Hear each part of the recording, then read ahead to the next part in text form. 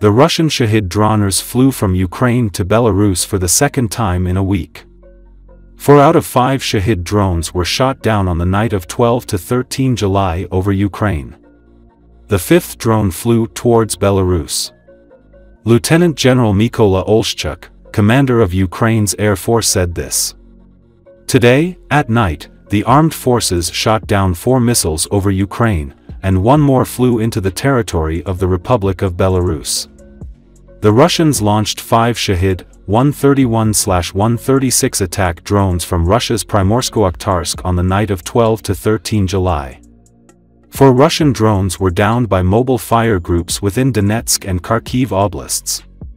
The 5th drone exited Ukrainian airspace, heading towards Gomel Oblast in Belarus. Belarusian Hayun claims that the Shahed flew over the territory of Belarus more than 350 kilometers, up to the Vitebsk region.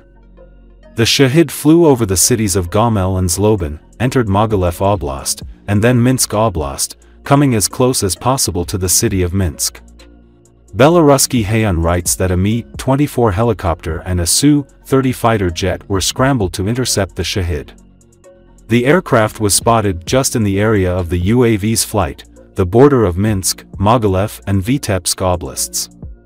Later, the UAV entered Vitebsk Oblast of Belarus and presumably flew towards the city of Vitebsk. It is not known what happened to it further. A similar situation occurred on July 11th.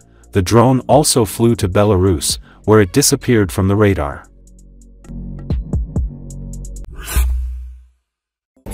Задачу зачистить наш выстрел крайний в момент удара.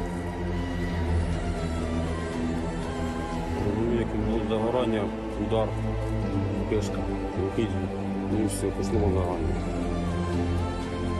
Виліз, подивіться, горимо. В цей момент уже говорю, наводчик ушов від хати, щоб виводив танк з бою. Вже почав тушити. Наводчик подає вогнетушитель. Горіло всередині від батареї.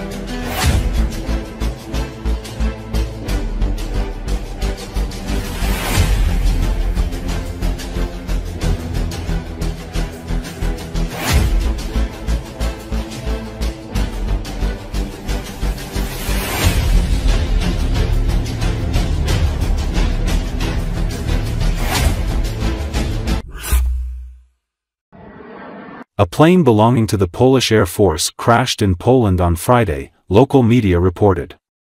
During a training flight, the Italian-made 346 Bielik aircraft lost control and caught fire after hitting the runway in Gdynia airport. Currently, the rescue operation is underway, as noted in the official statement of the Polish Army Command. 1 pilot was in the cockpit of the fighter at the time of the incident.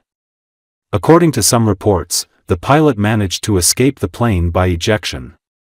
However, a representative of the Gdynia Kosakowo airport said that there was currently no confirmed information about the fate of the pilot. There have also been no reports about any other victims. Videos of the crash have been posted to X social media platform.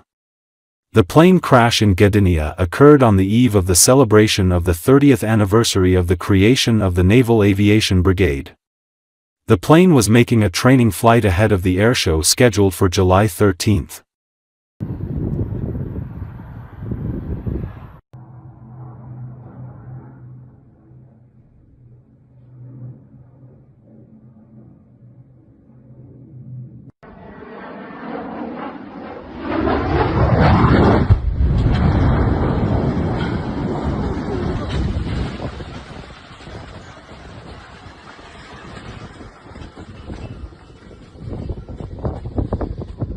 Ja pierdolę.